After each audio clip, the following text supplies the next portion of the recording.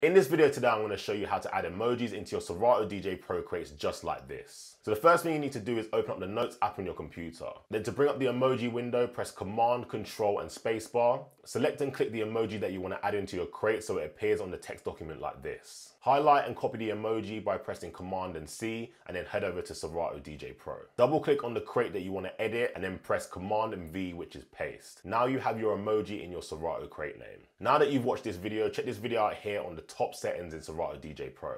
I'll catch you in the next one.